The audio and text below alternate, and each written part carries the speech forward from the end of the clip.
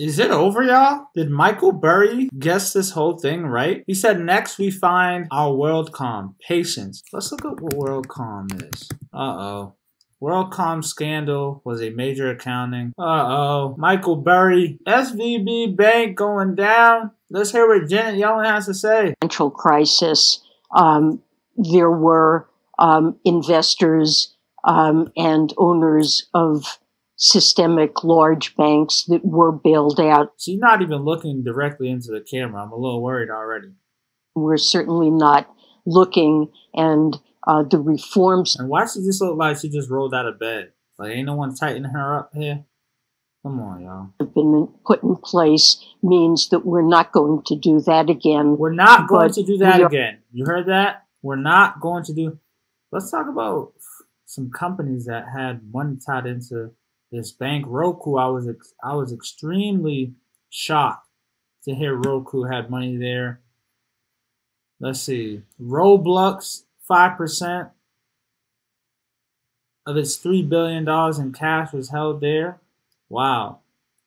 Crypto lender BlockFi was filed for bankruptcy, disclosed they had $200 million. This is not good. This is a domino effect. The government has stepped in, though, and they're auctioning off SVB and their assets, whatever's left of it. These are when the hedge funds just have a ball. They also just took over another bank in New York called Signature Bank. Nuts.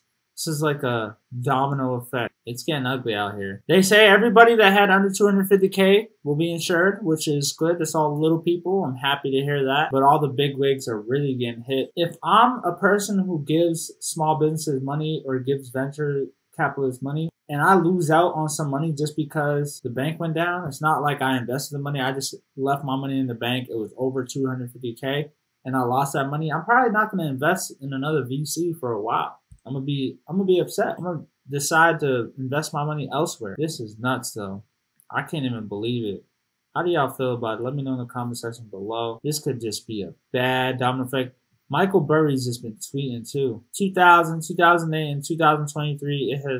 It is always the same. People full of hubris and greed take stupid risks and fail. Money is then printed because it works so well. Wow, this was an hour ago. It could be a very ugly week, to say the least. If people continue to panic, it could be a very, very ugly week. I hope that that's not the case. Everybody, hold tight. All my investors, if you're in, it's too late to get out at this point. Depends how well the government handles this, for real, for real. So y'all let me know how y'all feel about SVB in the comment section below. Are you shocked? Are you surprised? Is this left field for you? Me personally, I've been kind of waiting for this tragic event to happen. I thought it was going to be crypto. I didn't know it was going to be a U.S. bank. But like Michael Burry says, history just continues to repeat itself.